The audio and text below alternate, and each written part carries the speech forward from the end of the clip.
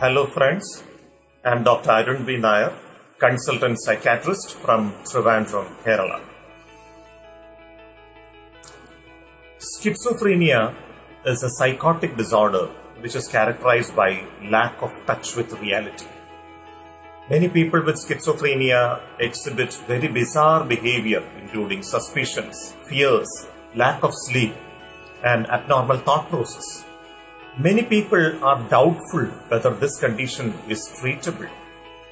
They think that it's the result of some witchcraft, the work of some supernatural powers. They don't realize that it can be effectively controlled by proper treatment. Schizophrenia is a disorder which is characterized by positive symptoms, negative symptoms, and cognitive symptoms mainly. The positive symptoms of schizophrenia include delusions and hallucinations mainly. What is a delusion? A delusion is a false, fixed, unshakable belief which is persisting even after providing evidence that it is wrong and it is out of keeping with the person's cultural and educational background. For example, persecutory delusion. People with schizophrenia may think that somebody is out to kill them, even though it's not a reality. Some of them may think that their thought processes, which are in fact very private, that is known to others. People on the road, people in the neighborhood are knowing their very private thought processes. This is called thought broadcast. They may think that people on the road are making fun of them, spreading rumors about them. That is called delusion of reference. So a variety of delusions are possible in schizophrenia. The second positive symptom is hallucination. Hallucination means perception without stimulus. The commonest hallucination in schizophrenia is auditory hallucination. You hear voices which don't exist. Often you may hear two or more voices discussing about you in third person, or a voice which may be giving a running commentary about all of your activities, the running commentary hallucination.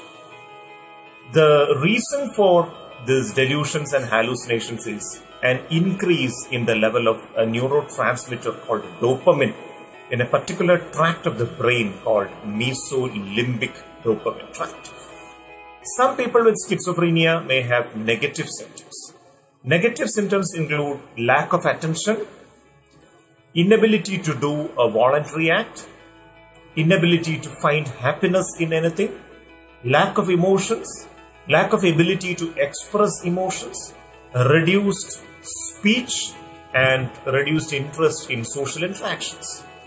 The reason for these negative symptoms is a reduced level of dopamine in another part of the brain called mesocortical dopamine tract. Understand that schizophrenia can be easily treated. We have got medicines which modulate the level of dopamine in the brain. They are known as dopamine antagonists or antipsychotics. If antipsychotics are given in the proper dose for the proper duration of time, schizophrenia can be very effectively controlled. What are the consequences of not treating schizophrenia? The early name attributed to schizophrenia was dementia precox, meaning forgetfulness and memory impairment which happens at a young age. In the early days, when schizophrenia was untreated, when no treatment was available, people with this illness used to deteriorate.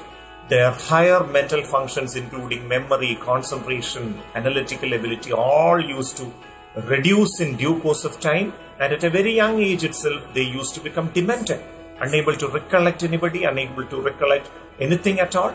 So that is the consequence of untreated schizophrenia. But if we treat schizophrenia at the beginning itself, it can be very effectively controlled.